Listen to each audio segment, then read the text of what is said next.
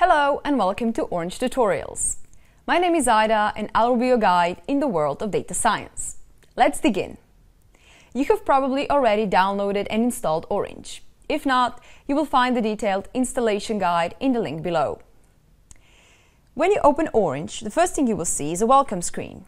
From here, you can start a new data analysis workflow, open a recent one, or explore tutorials. Okay, let's exit the welcome screen. Orange starts with a blank canvas. This is where all the magic will take place. But every magic needs some secret ingredients. Our ingredients are called widgets. Widgets are computational units of Orange. They read the data, process it, visualize it, do clustering, build predictive models, and otherwise help you to explore the data. You will find them on the left-hand side of the screen.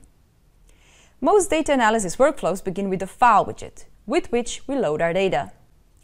Click on the File widget and it will appear in the canvas. Open it with a double click. Go to Browse Documentation Sets and load one of the existing data files that come with Orange.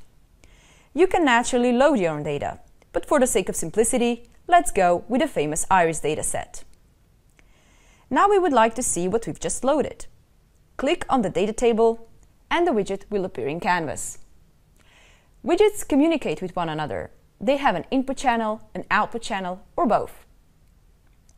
To feed the data from the File widget to the data table, drag a line from the right output side of the File widget to the left input side of the data table widget. Now open the data table. Wow, that's a lot of numbers in columns and rows. Let's instead plot the data. We will use scatterplot and connect it with the File widget. Much better. And with this, you've just set up your first workflow. Congratulations! Creating a data analysis workflow in Orange is simple. We start with opening the data in the File widget. Some preloaded data sets are available, so let's select Iris and explore it. Let's check out the data in a data table. I will select the data table widget and connect the File widget to it. Here we have 150 iris flowers from the famous fishes dataset. Flowers are described by 4 features: the length and width of sepals and the length and width of petals. Each flower is labeled with one of the 3 classes, a species of iris: Iris setosa, Iris versicolor, and Iris virginica. Now let's visualize the data. I'll connect Distributions widget to the File widget. In this way, the File widget sends any data it loads to the Distributions widget. In Distributions, we can walk through all the features in the data.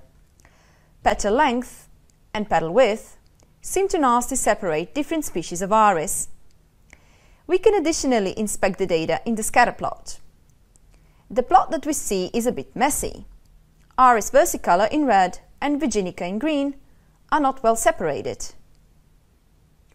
I wonder if there's any pair of features that would nicely separate the 3 classes. I can click Rank Projections to score all feature pairs. A higher score indicates a better separation of different species of iris. The best scored scatterplot, with petal length and petal width, really nicely separates data instances of different class. But there's some overlap of Iris versicolor and Iris virginica. I'll select data instances in the overlapping region. Scatterplot widget automatically sends the data to its output. Now I connect another data table to the scatterplot to inspect selected data instances. No surprises here. They are all either Iris versicolor or Iris virginica and seem to have similar values for all 4 features. We can expand the workflow with other widgets or save it for frequent use. But for now, that's it. We've learned that Orange widgets communicate with one another and the changes in one widget are immediately propagated through the workflow. Today I'll show you some great functionalities of Orange data mining widgets and communication channels. In Orange, there are several ways to add widgets to the workflow. A. Click on the widget in the widget pane and the widget will appear in the canvas. B. Click and drag the widget onto the canvas to place it exactly where you want it to. C. Right-click on the canvas and the widget menu will appear. Select the widget from there, or even better, start typing its name in the filter. Select the widget and press Enter. D. Drag a communication channel from the output of the file widget, and Orange will suggest the widgets you can connect your original widget to. Remember, Orange will not allow you to connect incompatible widgets. To get more space for the workflow, go to View and deselect Expand ToolDock. I, for instance, have the widget toolbox minimized at all times and use the right-click to add new widgets. You can also tell Orange what kind of data you would like to send from one widget to another. Here is a simple example. We will use iris data from our previous video. I will first connect scatterplot and data table to the file widget. Let's see if the data was received by the scatterplot. Yes, it's here. Let us also connect the data table to the scatterplot. The idea is that I will select some data instances in the data table, and these instances will be highlighted in the scatterplot. I will open data table and select some instances. The widget is sending my selection straight to the scatterplot. See how scatterplot marks selected instances? I have indeed just created a visual data browser. Now double-click on the link between data table and scatterplot. Orange correctly guessed that the data from the data table will be used as a data subset in the scatterplot. We can change that and remove this connection by clicking on it. Now we can drag a new line from other data to data subset, and the plot will change. All data instances other than those selected in the data table will be highlighted.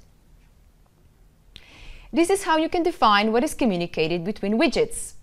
You don't need to do this often, as Orange matches the inputs and outputs automatically, or infers the right connections from the order in which you've added widgets to the workflow.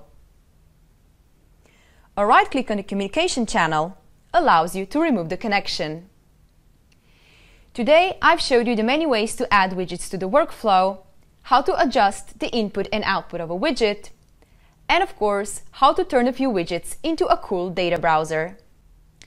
Preparing your data so the programs can read it is probably the most important task in data mining. Today I'll show you how to load your data in Orange.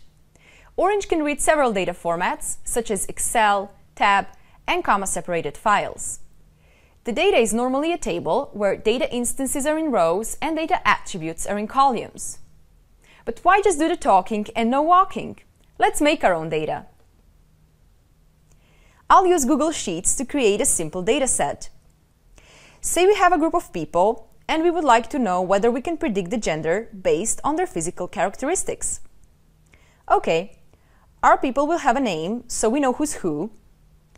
Then we also know their gender, height and weight, and we know how they look like. So let's put down also their eye and hair color. I have this data set for my friends, Jill, Jack, Mark, Anne, and so on. Their names are all strings, that is text. Gender won't be a string, but a categorical value, because our people will belong to one of the two groups, male or female. My friends naturally have different heights and weights, which are numerical values. Some of my friends are tall, others short, some slim, and others a bit chubby. The color of their eyes and hair are again two categorical values, since the eyes can be either blue, brown, or green, and the hair black, brown, blonde, or red. Now we have our data. Still, other than providing the data, I have not explicitly specified attribute types, so let's hope Orange will guess them correctly. Now we load our data in Orange. Let's copy a shareable link and paste it into a file widget.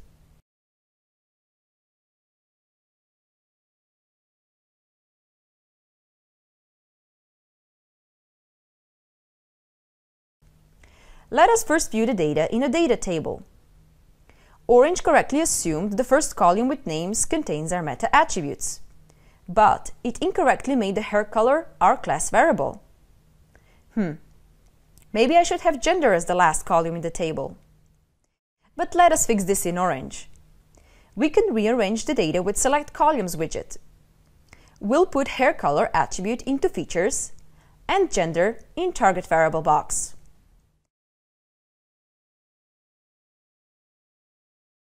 One quick check in a data table, and we're good. You can also save the data to your computer with Save widget. It's best to save the data in Orange's native tab format, since it automatically appends header annotations for attributes.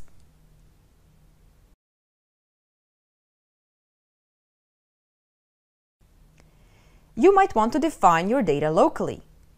I will use the same data as before, only this time I copied them to Excel. I will add 2 extra rows under attribute names. Set variable type in the first one and variable kind in the second. For the attribute type, I will use C for continuous, that is numerical attributes, D for discrete or categorical attributes, and S for string values. For the attribute kind, I will write class under gender and meta under the attributes that provide some extra information. Now our data is all set for the analysis. Today we've learned how to prepare our data, manually annotate it, and subsequently adjust which feature is considered a class attribute. By now we know that we can visualize our data and browse through data subsets. But what else can we do with our data instances? Perhaps put them in logical groups. We will use the good old iris dataset as in our previous videos. We've already observed that flowers are different, but how do we know whether they're just one single group of flowers, like one single species, or they belong to different groups of irises? I will show you how to discover groups, and possibly subgroups and sub-subgroups, using a method called hierarchical clustering. So, how does this clustering work? Naturally, we would like to group the flowers together so that those with similar leaf measurements would belong to the same group. For 2 flowers, we can check each measurement and compute the difference between the measurements.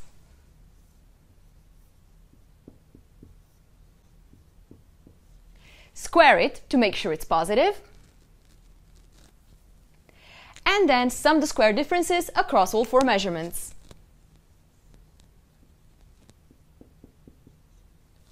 At the end, we can compute the root of the sum to match the original measurement units. I've just reinvented the Euclidean distance. Still, we can see from here that the smaller the distance is, the larger the similarity. Flower distances can now be used to construct hierarchical clustering. Connect the hierarchical clustering widget with the distances widget. Hierarchical clustering displays a dendrogram, which is a tree that reveals the structure of the discovered clusters and the distance between these clusters. Let's make this dendrogram more telling and annotate the branches with the species of iris. It looks like clustering indeed made sense of the data, as flowers of the same species are clustered together. However, there's an area with some mix-up. Let's mark it. Selected flowers, I mean data instances, will be on the output of hierarchical clustering widget. To check these instances, we will send them to the data table. And voila, here they are. Looking at this data table, I'm not much smarter. Wouldn't it be cool to see these selected flowers in some visualization? And say in the context of every other flower in our data set? We've done this before and we'll do it again. We will use scatterplot widget to visualize all 150 flowers. No, not this visualization. I want the interesting one.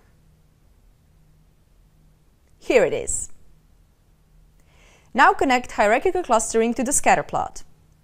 The mix-up is, naturally, in the bordering region between Iris virginica and Iris versicolor.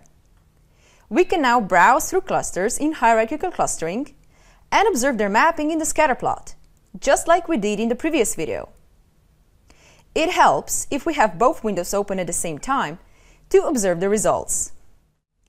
This is how Orange became a tool for cluster exploration. There is so much more you can do with clustering in combination with other orange widgets. But for today, this is it. We've learned that hierarchical clustering requires information on distances in the input, that it displays a dendrogram in the visualization, and that we can select data instances in the clusters of the dendrogram to output them to other orange widgets. One of the great things about being a data scientist is being able to predict the future. Of course, I'm not talking about an old lady in a crystal ball, but rather predicting from solid data with some degree of certainty. Today, I'll show you how to use Predictions widget to predict class labels for instances in our dataset. This time, I'll be using data on fruits and vegetables. Because I will use this data to train my classifier, I will refer to it as a training dataset. We have 9 features in the training set, including the calorie count, proteins, fiber, vitamin, and mineral content. Based on these features, we would like to predict whether a plant is a fruit or a vegetable. Of course, we're interested in which features are the most important for our classification. What tells us best if something is a fruit or a vegetable? We'll check this with Classification Tree Viewer. Here, we can nicely visualize which features best split the data to pure subsets, where one of the classes prevails. In our case, the most important feature is the calorie count, and then the content of vitamin A and proteins. So most likely, these will be the deciding factors in our predictions. Okay, now it's time to make some predictions. Say I have my own fruit plants, for which I would like to know whether they're a fruit or a vegetable. I know their potassium, vitamin, and calorie values, so let's write this down in Google Sheets. The one thing I need to be careful of is to use the exact same names for the features in my test dataset, so that Orange can match them correctly. Now let's load the data in Orange and read it in the Data Table widget.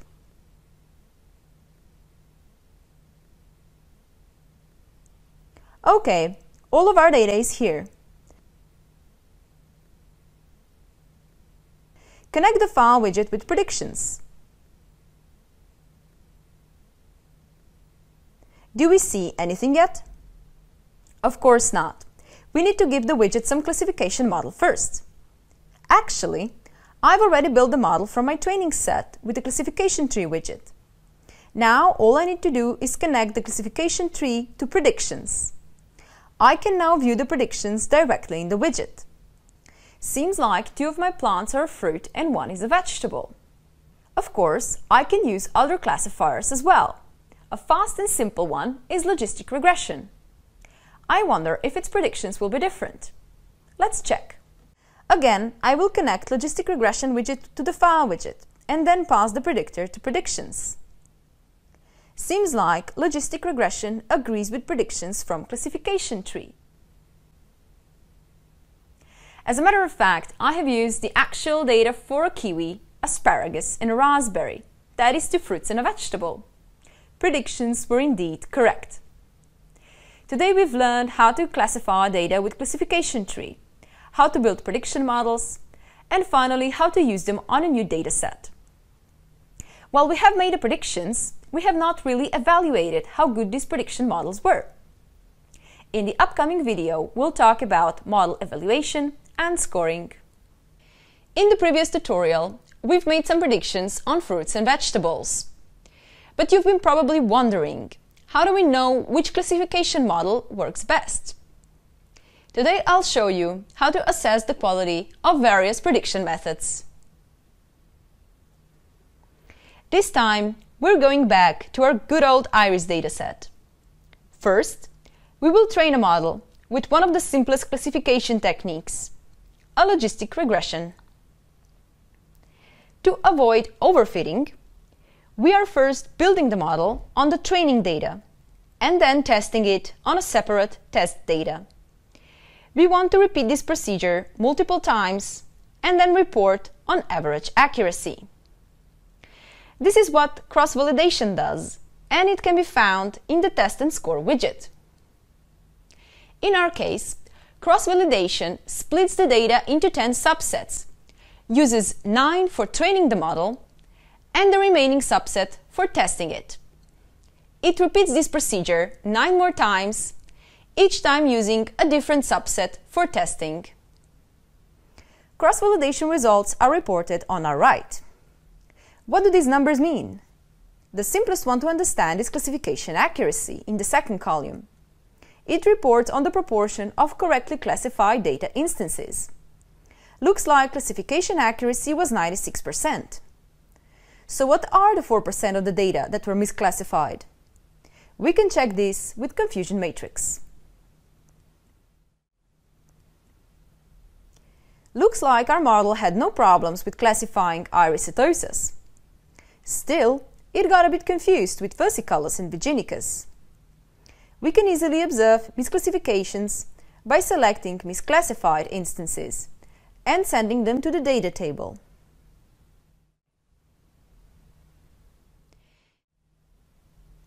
Just by looking at this table, it is still hard to interpret the results and say much about misclassifications.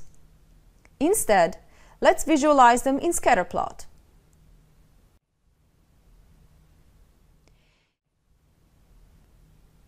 Most misclassifications are at the border area between the two classes, the red for Iris versicolor and the green for Iris virginica. We expected something like this, right? Logistic regression is, of course, not the only classification method we can apply on Iris.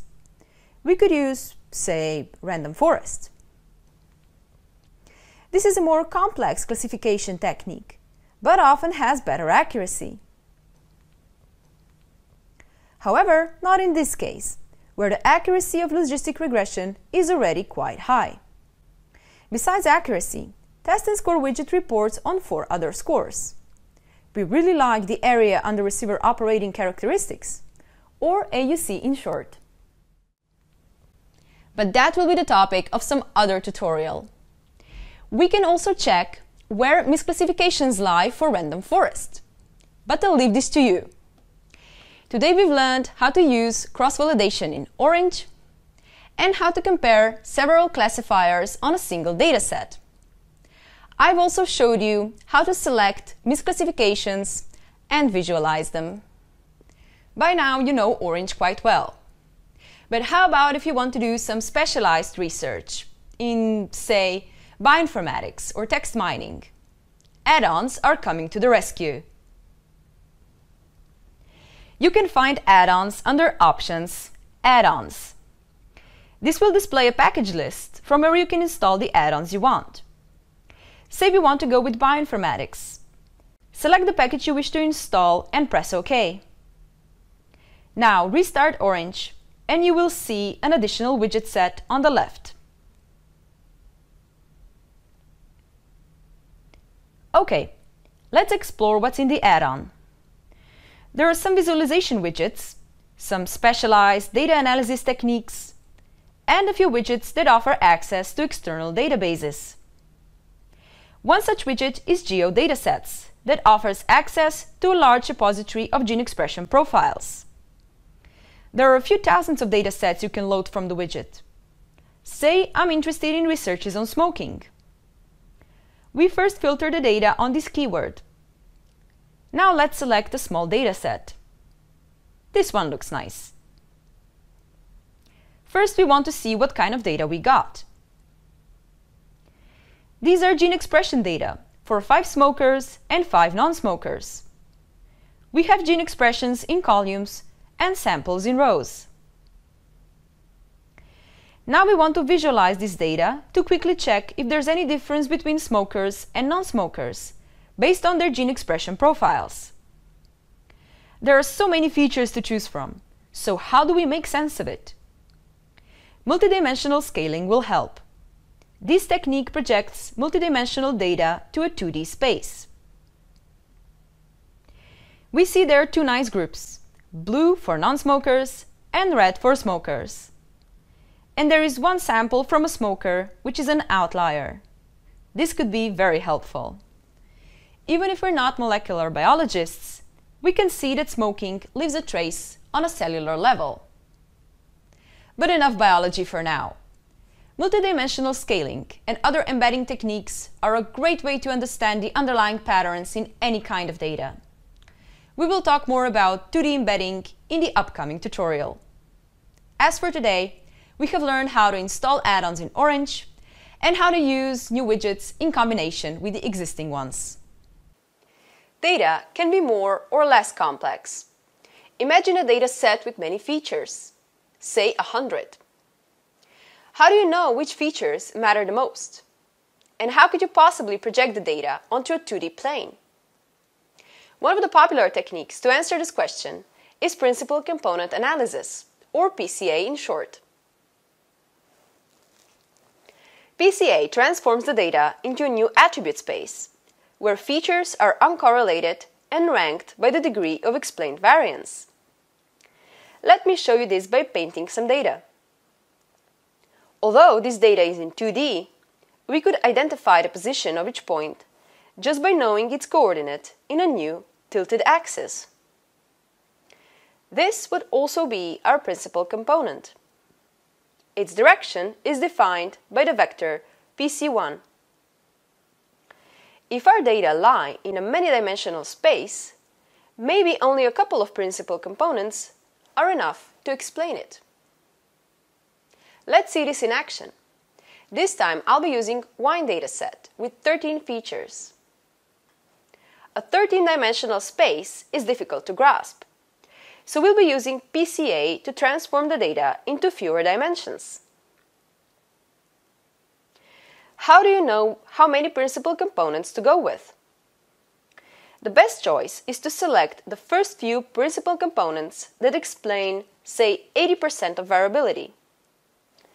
Orange shows the proportion of explained variance in a scree diagram. 5 principal components in my dataset already explain slightly more than 80% of variability. I can check the transformed dataset in the data table.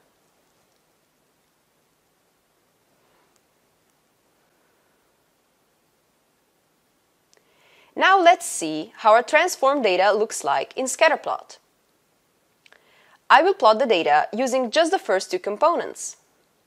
The 3 different vines are really nicely separated.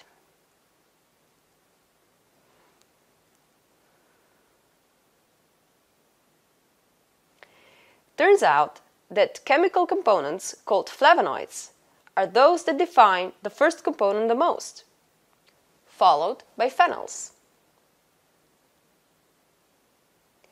Today we've learned how to transform our data into a set of linearly uncorrelated features with principal component analysis.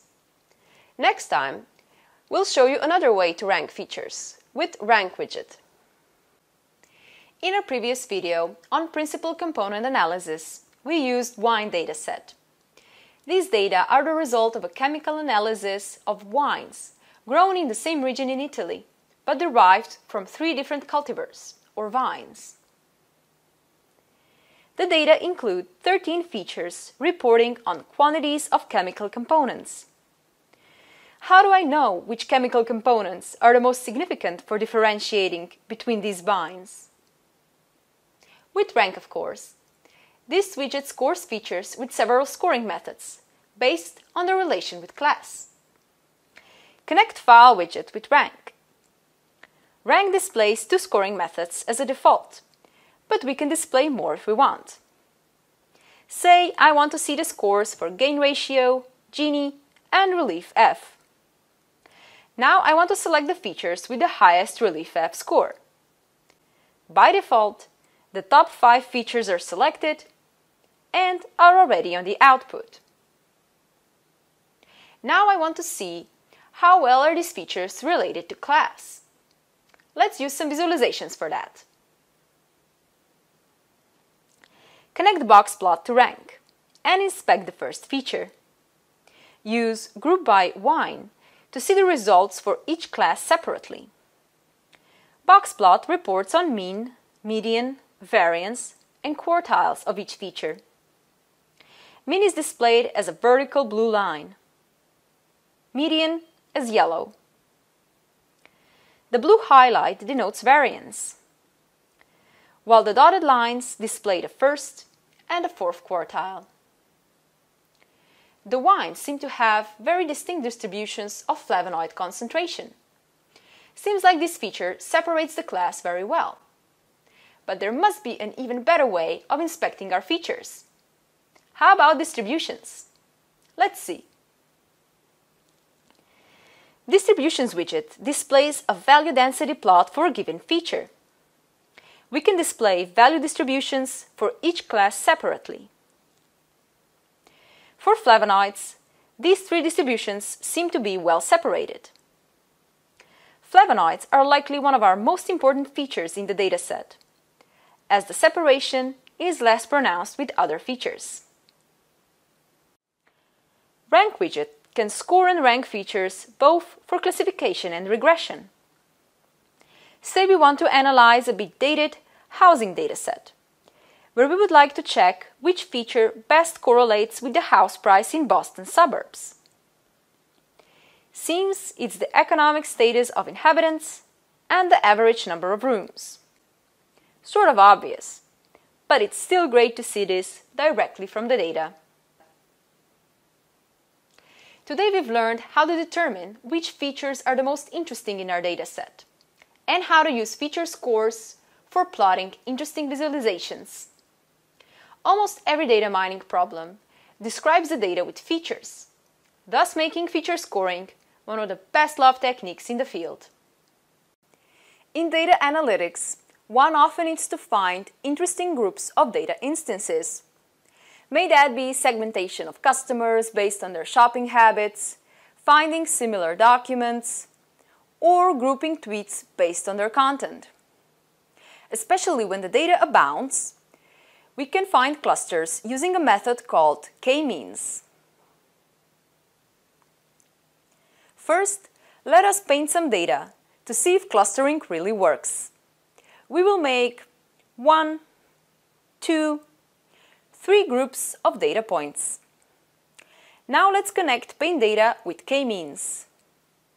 This widget finds clusters so the data points in the same cluster are close to each other. That is, the distance between them is small. Here, we told k-means to find 3 clusters. Now we can observe the clustering in scatterplot. Wow, this worked fine. And the k-means really discovered clusters where we had expected them. We can interactively change the number of clusters and observe these changes in a plot.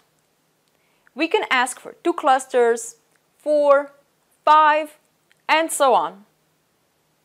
For our data, the choice of 3 clusters works best. K-means requires us to specify the number of clusters. But in Orange, we can also ask it to find the right number of clusters. We can tell it to vary the number of clusters, score each clustering, and return the best score. But how do we score the clusters? With Silhouette. Silhouette scoring reports how well each data point, on average, fits into its designated cluster. The higher the score, the fewer data points we have where clustering membership is not clear. Let's instruct k-means to use the Silhouette score and guess the best number of clusters. It's 3, just as we expected. Let us add a few more clusters to our data. 4, 5, 6. Now this looks simply wonderful. Every time the k-means with Silhouette scoring correctly guess the number of clusters. Is it even possible for k-means to make a mistake? Let's see. We will draw 3 clusters in the shape of a smiley face. Let's see what Silhouette suggests. 4 clusters? That can be right. Obviously, there should be 3. This is one of the drawbacks of k-means. It works well on compact, spherical-shaped clusters, and fails on shapes of a different kind. Now let's use k-means on a real dataset. Boston housing prices, for example.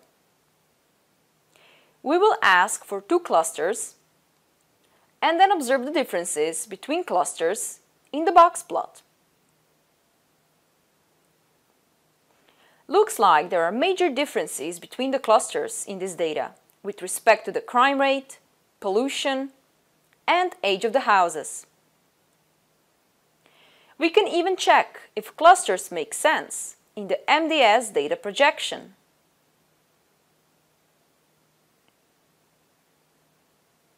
Well, they do.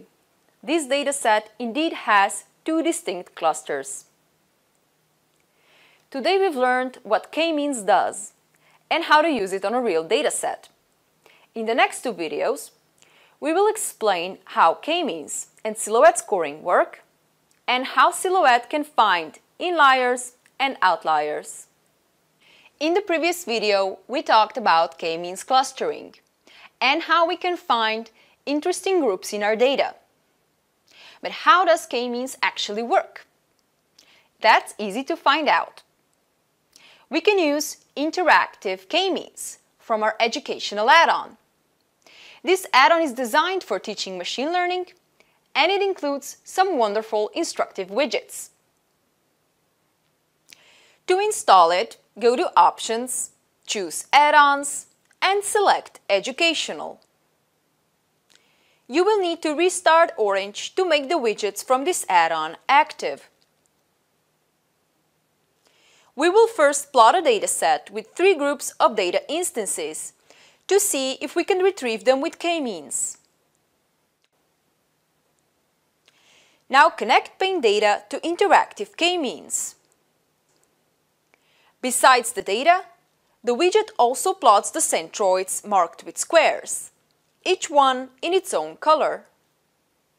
Centroids are the assumed centers of clusters. Interactive k-means places them randomly.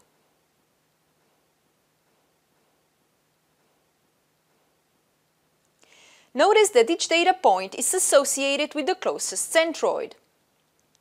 In this way, the centroids define the clusters. But while we have free clusters, they're not the ones we would wish for. First, it would be better to move the centroids to the center of data points. We do this by pressing Recompute Centroids button. The centroids moved. Look at the red centroid. Some green and blue points are closer to it than to the other 2 centroids.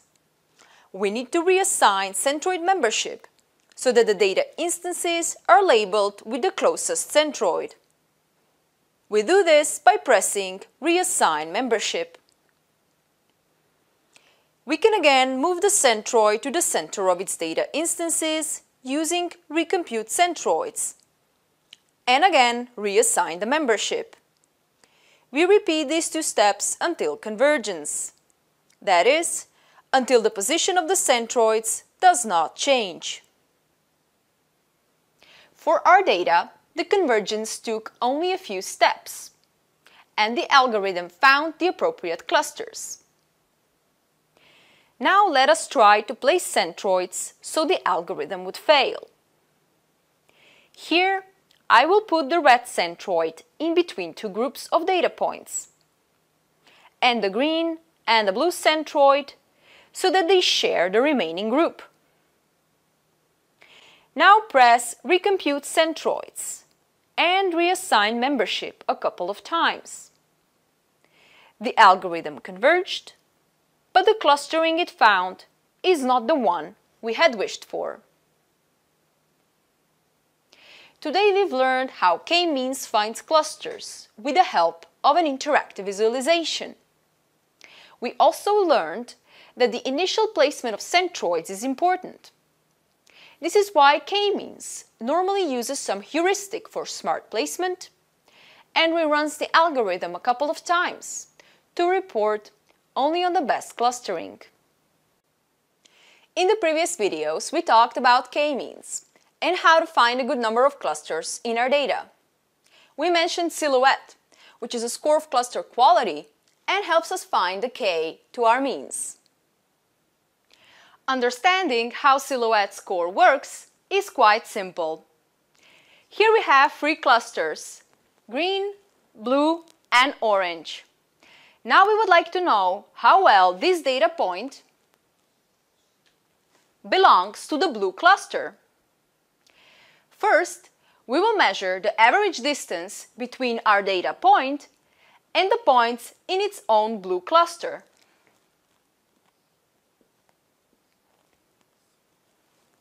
Let's call this distance A. Second, we will measure the average distance between our data point and the points in the closest green cluster.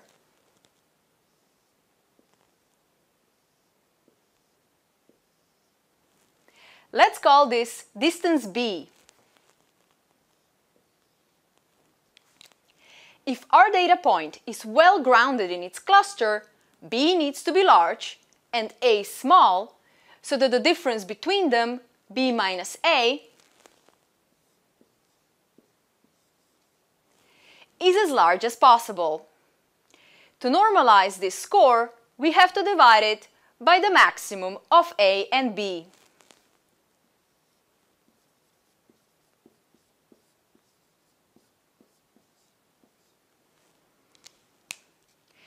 The silhouette score for our data point will be quite high, since it lies close to the center of its cluster. A silhouette score for a point that lies in between the two clusters will be close to 0. Let me now paint some data. I'll pass it through k-means clustering and visualize the clusters in the scatter plot. I will use Silhouette widget to find points that are close to the center of the red cluster. To observe where the selected data instances lie, I will connect Silhouette to the scatter plot. Let me select a few top scored data instances in the red cluster. Wow! They are indeed in the center of the cluster. And those with the lowest scores, they are the borderline data points. I can use silhouette plots on any data that include discrete class or attributes, say on an iris dataset. The biggest outliers are in the overlapping region between iris versicolor and iris virginica. And the inliers, most of them lie in the well-separated iris setosa class. Today we've learned about the mechanics of silhouette score. In the previous videos, we had used it to score the clusters. But what a great tool it makes for finding the inliers and the outliers. Data can come in all shapes and sizes. It can be a simple spreadsheet or a complex text, audio, video, or even an image. Today I will show you how Orange transforms images into numbers and in this way enables machine learning. First, we will have to install Image Analytics add-on. Go to Options, Add-ons, and install Image Analytics. Restart Orange for the add-on to appear. Now let's start with an example. I have collected 19 images of domestic animals and placed them all in the same folder. I can load them in Orange with Import Images. Open the widget and select the folder. Now connect Image Viewer to import images. Looks like we have all the animals here. Import Images actually constructs and outputs a data table. But how does this data table look like? Let's check this in a data table widget. All I have is a bunch of meta information.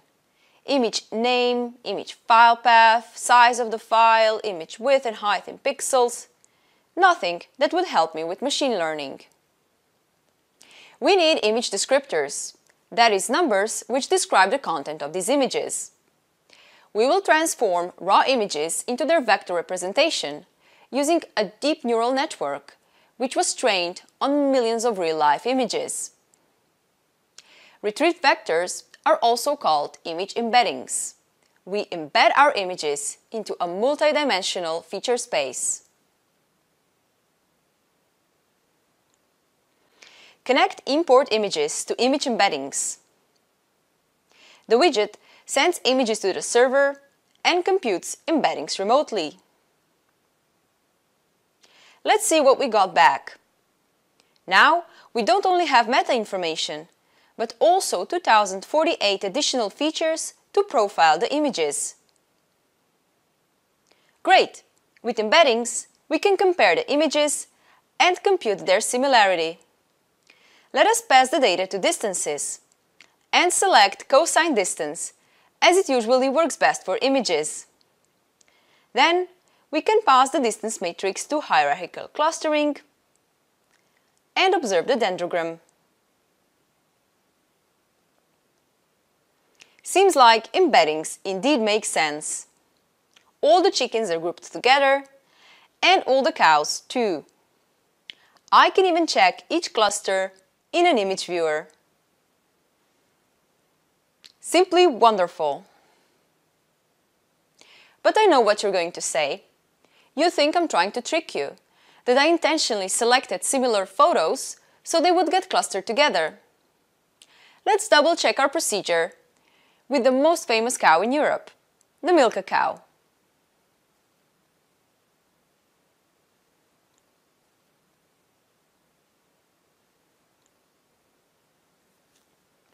This image is quite different from the others. It is a frontal photograph with digitally enhanced colors. I have retrieved the image from the internet and added it to my domestic animals folder.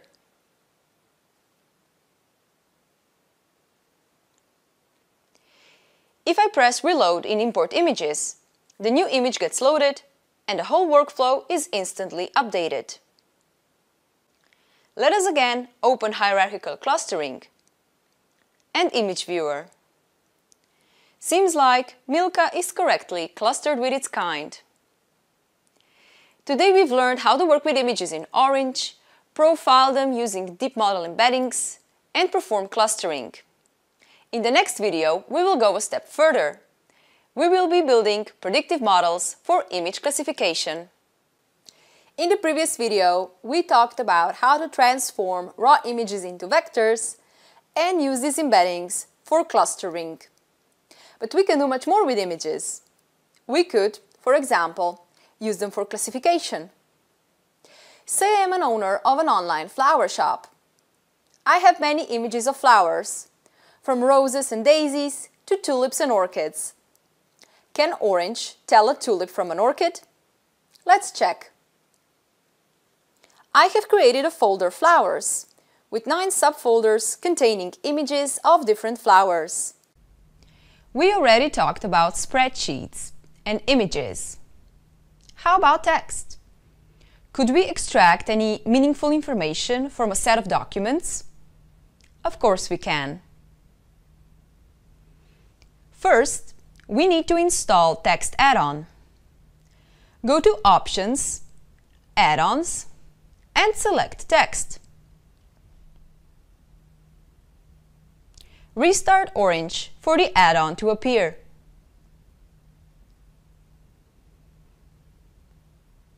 Now, let us load the data. Place Corpus widget on the canvas and open it. Go to Browse Documentation Corpora and load Green Tails selected. We have 44 green tails on the output of the widget. What are these texts about? Connect Corpus Viewer to Corpus. Corpus Viewer displays text and enables us to browse it. For example, we can output only those documents that contain the word king. Another widget for visualizing the text is Word Cloud. This widget displays word frequencies in a cloud. The more frequently the word appears in the text, the larger the word will be.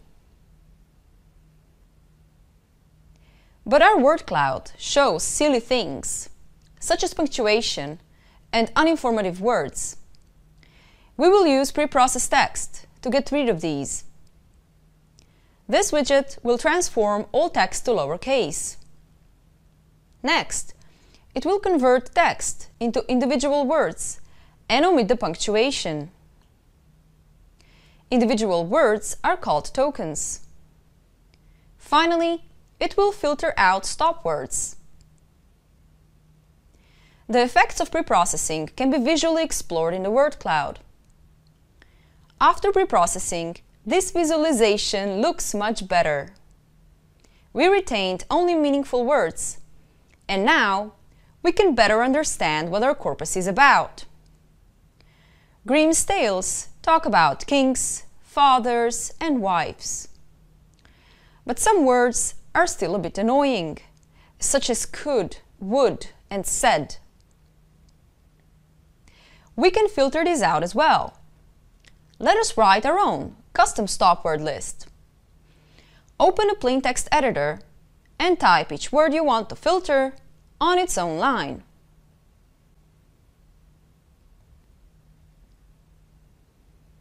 Then save the file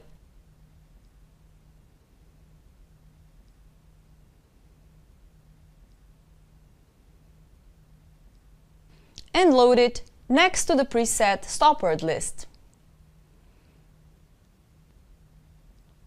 The changes are now propagated through the workflow, and the words we defined in our stop word list no longer appear in the word cloud. Preprocessing is the first and a very important step in text mining. We defined our tokens and filtered out the bits we didn't need. Now our text is ready for the next step. In the following video, we will use preprocessed data to find interesting groups in Grimm's tales. In the previous video on text mining, we talked about text preprocessing. Now our data should be ready for machine learning, right? Well, not quite.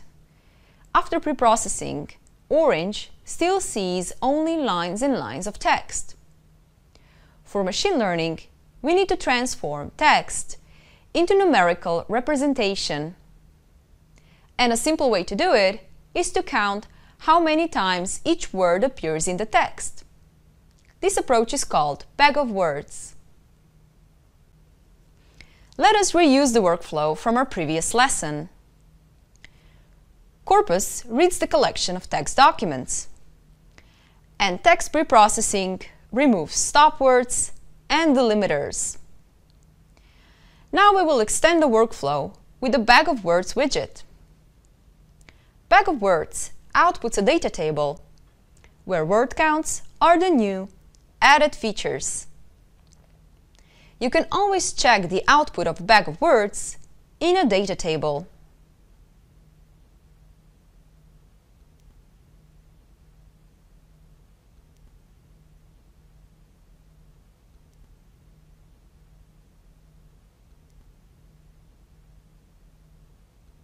Great! Now we have our data matrix, and we can find interesting groups of documents. Connect distances to bag of words. Here, we will use cosine distance, as it normally works best for corpora. We feed computed distances to hierarchical clustering. To estimate the distances between clusters, we will select word linkage. Now drag a line at the top of the visualization left and right. What is the appropriate number of groups? 2 seems to make the most sense. The nodes in our dendrogram also have a label.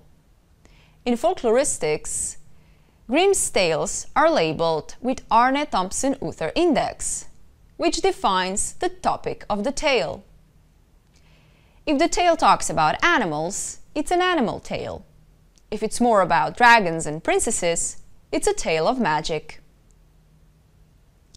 Looks like the tale type corresponds quite well with our clusters. Except for one part, where animal tails and tails of magic are mixed. Can we figure out why they're mixed? Select the cluster and connect Corpus Viewer to hierarchical clustering. Seems like some tales of magic still mention animals. Perhaps clustering got it right after all. Clustering is a great way to uncover similar documents in unlabeled text. But here we actually have labels, the ATU topic. In the next video, we will talk about classification and try to predict the type of the tail on fresh data. We already know how to preprocess our corpus and how to find similar documents with hierarchical clustering.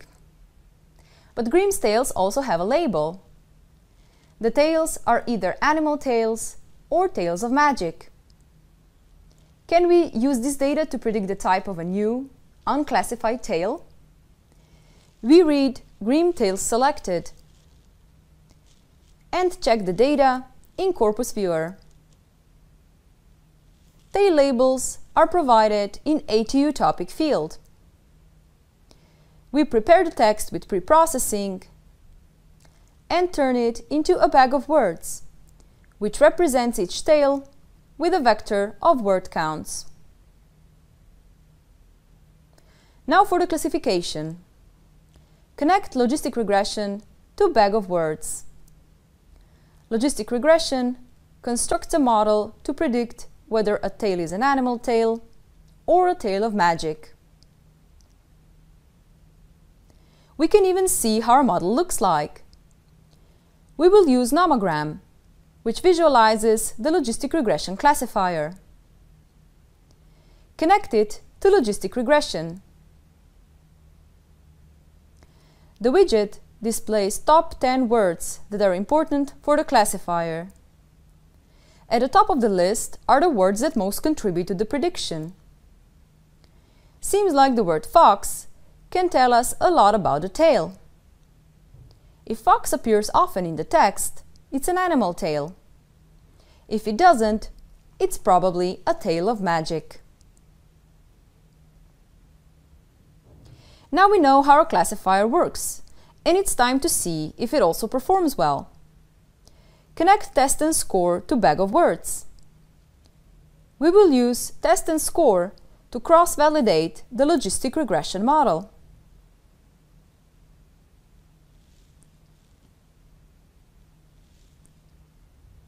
Not bad. The area under RRC curve is over 0.9. When given two tales of a different class, logistic regression can correctly distinguish between them in over 90% of the cases. But we said we want to predict the tale type, right? And we don't want to predict something we already know. We will place a new corpus widget on the canvas. Let us load 3 new tales from Hans Christian Andersen. We will ask our logistic regression model to tell us what are the types of these new tales.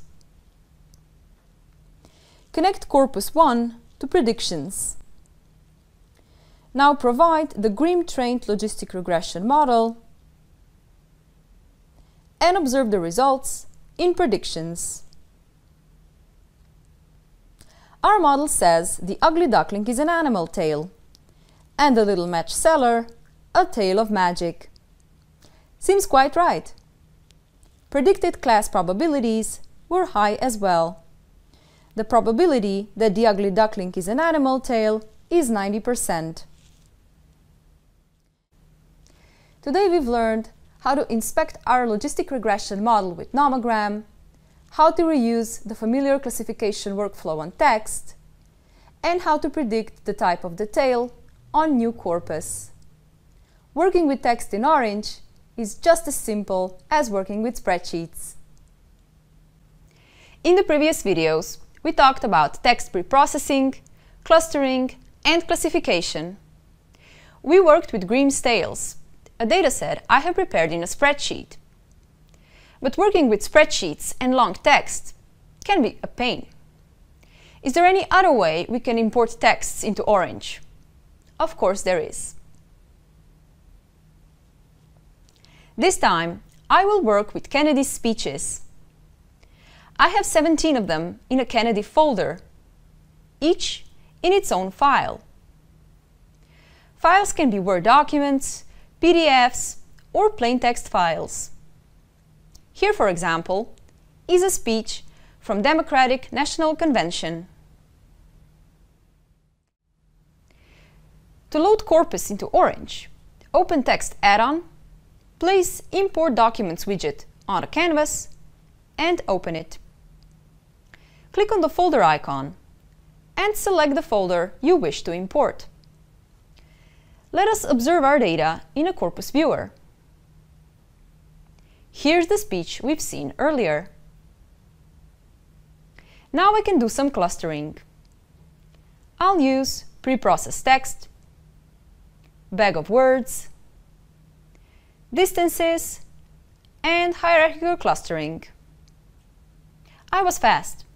For details on text preprocessing and clustering, you can check our previous videos. Looks like I have two interesting clusters, one on nuclear arms and the other with Kennedy's presidential addresses. Clustering is fine, but what about classification? Can I tell Orange some documents belong to one group and others to the other? Let us put Kennedy's speeches into two folders, say pre-1962 and post-1962.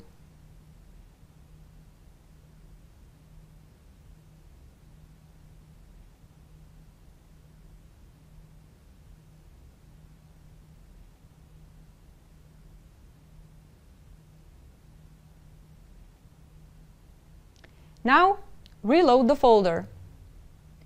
Orange recognized subfolders as class categories. If we observe the corpus in a data table, we can see that Orange put pre-1962 and post-1962 in the gray class column. You can check our previous videos on text classification to learn how to proceed. Import documents makes it so much easier to organize your files and your research. Today, we've learned how to import our own data for text analysis and how to define class values from scratch. We love our data, but most of the time our data is big with many variables, and making sense of it is a difficult task. Well, not so difficult in Orange. Let us load the iris data that we have used in some of our previous videos and connect it to scatterplot. Scatterplots are great. They can show us the relationship between two variables. But our data rarely has only two variables. Even iris data has 4. How could I see the relationship between more than two features? With freeviz.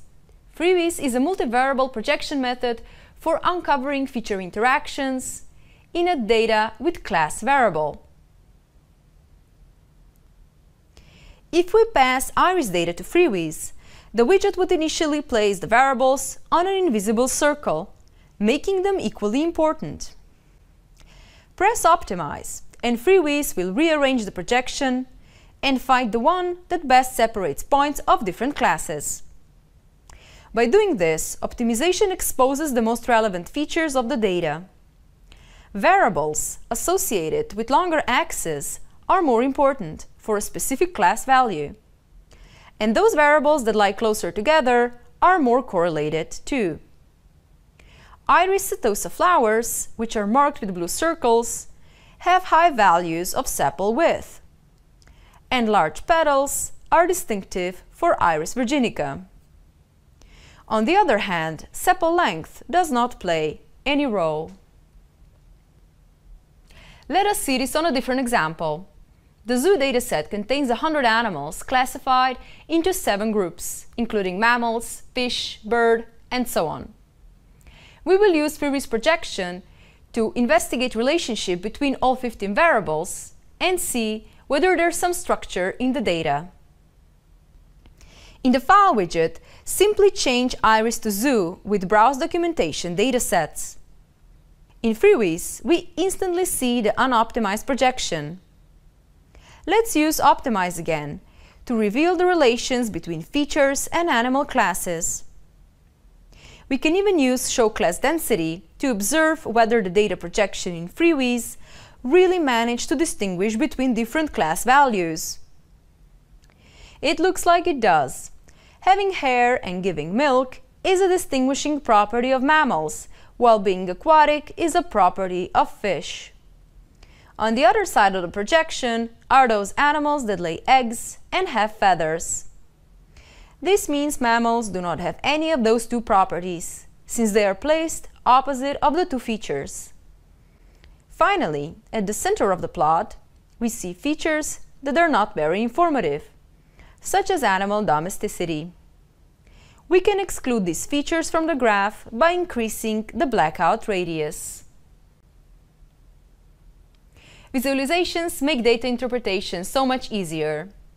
In this video, we learned how to uncover interesting relations between classes and features in a class label dataset, and how to interpret the freeviz projection. Every machine learning needs numbers, be they in a spreadsheet form from the beginning, via feature construction, or in the case of text mining, with bag of words. Today we're going to have a look at an alternative way of describing documents with vectors, by using document embedding. First, let us prepare the data. We will start with corpus widget and the preloaded dataset of Grimm's Tales. A quick look at a corpus viewer gives us an idea of what the data is about. These are the fairy tales of the Grimm brothers, such as Cinderella, Little Red Riding Hood, and Snow White. Now we wish to describe the content of the tales with numeric features. But first, we need to prepare the core units of our analysis. This will be a quick setup. For a detailed guide, see our text preprocessing tutorial, whose link is in the description below. The presets that we have are already quite good. Our text is transformed to lowercase and split by words without including punctuation. We also removed English stop words, that is, words that don't have real meaning. Finally, since we have long texts, we will remove words that appear in less than 10% and in more than 90% of the documents. Now we are ready for word embedding. Embeddings are a low-dimensional representation of high-dimensional data. They start with a single token, which in our case is a single word. They are based on pre-trained models for the selected language, which looks at a word and places it in its corresponding vector space. In other words, it embeds it. In this way, words that have similar meaning or come from the same family will be placed close together and will have a similar embedding vector. Once all the words are embedded, the procedure then averages all the word vectors to produce a single document vector. In practice, the procedure is simple. Connect document embedding to preprocess text, and Orange will compute the result server-side. You can change the language of the model or the aggregation of word vectors. A quick look at the data table shows us we now have 300 additional numeric features that describe our documents. Let us now do a simple clustering with cosine distances and hierarchical clustering with word linkage. I will label the tales by their title. A quick glimpse into dendrogram shows us that animal-themed tales are clustered together based on the type of animal they talk about.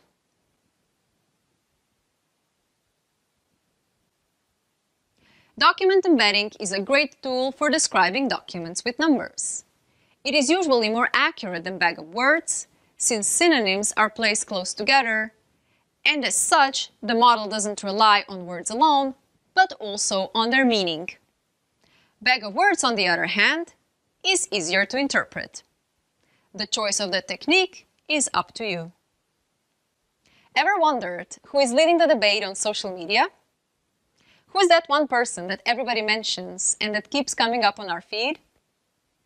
Today we will learn how to construct a network of mentions and find the most popular account in the bunch. We will use the Twitter widget to retrieve 500 tweets in English with the hashtag machine learning.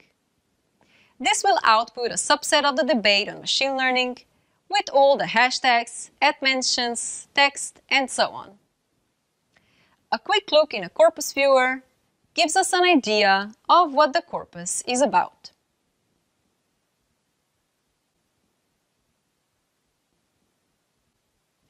Great! Now we are ready for some preprocessing. Our aim is to retrieve only @mentions. First, I will remove everything I don't need, lowercase transform, and filtering, for example. Secondly, I will select the tweet tokenizer, since we're dealing with tweets. This will keep the @mentions as they are. Finally, I will add a regular expression in the filtering section, which will keep only words that start with @. The expression can be copy-pasted from the description below. Now, our data is ready for the final part. I will use Corpus to Network widget to compute the network of mentions. The widget outputs two things. One is a network of documents, where an edge is created between two documents if they share at least the number of words specified in the threshold parameter.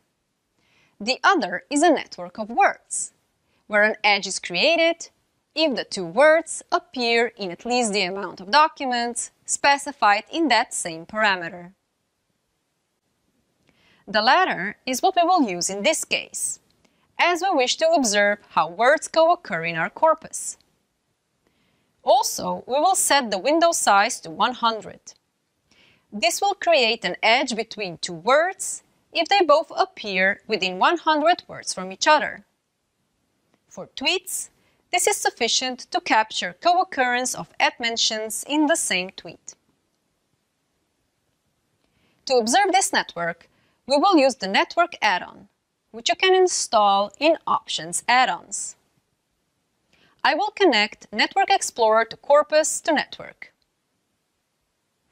Besides sending in the constructed network, I will also add node data, which will give us interesting information about the nodes. In the Network Explorer, I will set the size of the node to word frequency. That is the number of times the word appears in the text. Finally, I will label the nodes with words. The network I get is interesting. Seems like there is a larger debate here with several people talking to each other. However, the most mentioned person does not get mentioned with the others. Today we have learned how to retain only mentions in preprocessing, how to construct a network of words from Twitter, and how to explore the constructed network. Stay tuned for more text mining videos. Social media are full of interesting data on human behavior, and sentiment is one such thing. Sentiment analysis gives us a quick glance into emotions in any kind of text, and can be used for brand monitoring, review analysis, observing story arcs, and for recommender systems. In this video, we'll learn how to extract sentiment from text with Orange. First, let us get the data. We will use Twitter widget to retrieve tweets with hashtag machine learning to see how people feel about this field. You can use any other keyword or even browse by @mention. We will keep the analysis manageable by retrieving only 100 tweets in the English language. Let's go!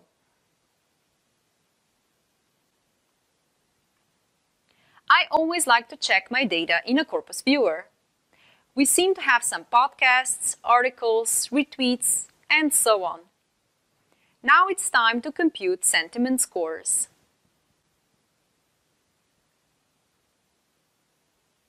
Sentiment analysis can be lexicon-based, semi-supervised, or supervised.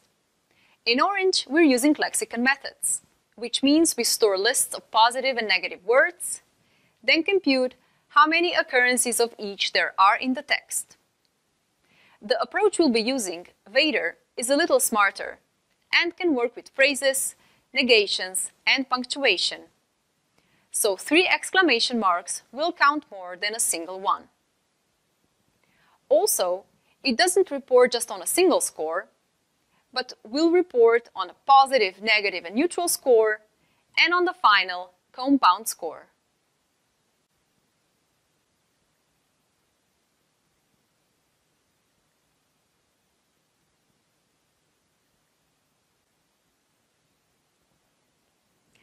Okay, we have computed the scores for our corpus. The easy way would be to use data table, then find the scores, and sort by frequency. But this is just no fun. Let us plot them instead. I will use heat map, which shows all 4 attributes and where the blue represents the lower scores, and the yellow and the white, the higher scores. Still, our data is unorganized. Let us use clustering to put rows with similar scores together. Perfect. Now my negative scores are at one end and the positive ones at the other. Select, say, the negative cluster and observe the texts in the corpus viewer.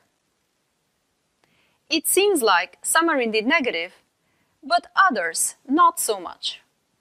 Certain words, such as problem, are considered negative, yet in the language of machine learning, they're totally normal. We deal with problems every day. To finish on a positive note, let us select the positive cluster and inspect it. Just as before, we have some truly positive tweets and some that are ambiguous.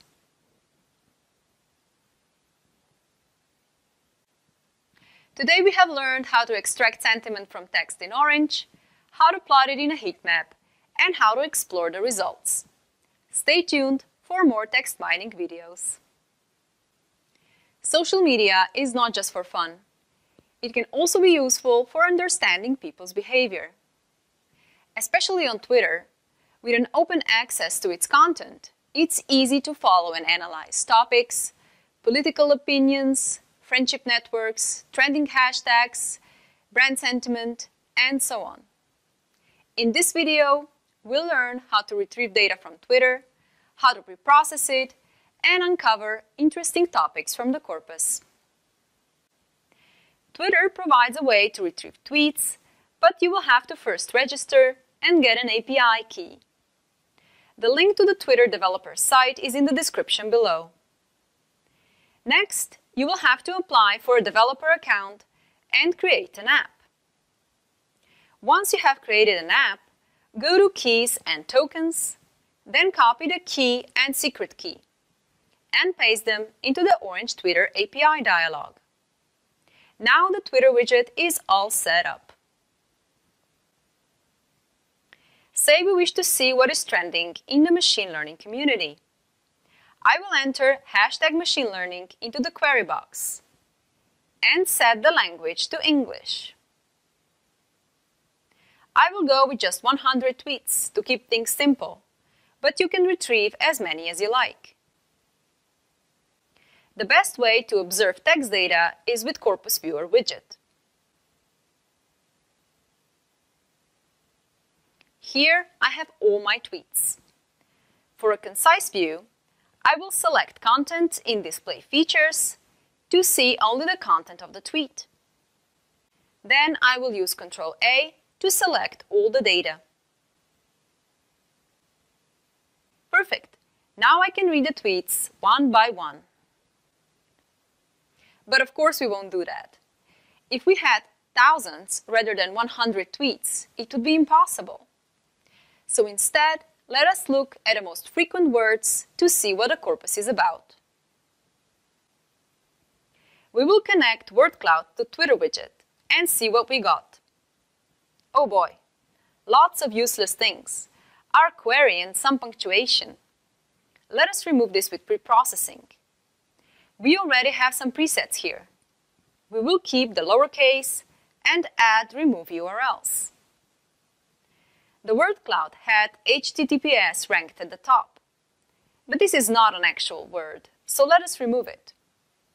The preview in the bottom left shows the first few tokens, so I can see how my data is changing. The next step is setting the right tokenization. Instead of splitting by word, we will use a pre-trained tweet tokenizer, which is able to extract hashtags, mentions, and emojis. The downside of this tokenizer is that it also returns punctuation, which we will remove with filtering by regex. The preset regular expression will remove most punctuation characters. A quick glimpse into the word cloud shows us our data now makes much more sense. The top hashtags used with machine learning are AI, artificial intelligence, data science, and deep learning. Finally, let us uncover what these tweets are about. We will use topic modeling to uncover latent topics in the data. There are 3 methods for topic modeling. We will use latent dirichlet allocation, which is a generative method based on word co-occurrence. We are asking for 10 topics. In the widget, we see the defining words for each topic. An even nicer way of observing topics is in the heat map widget. Select clustering with optimal ordering to cluster topics by how frequently they occur. Wonderful! Now I can select a subset of documents with high topic frequency and observe them in a corpus viewer.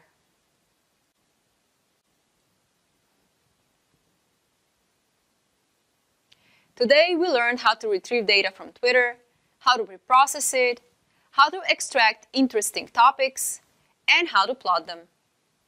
In the next video, we'll learn how to perform sentiment analysis on Twitter data.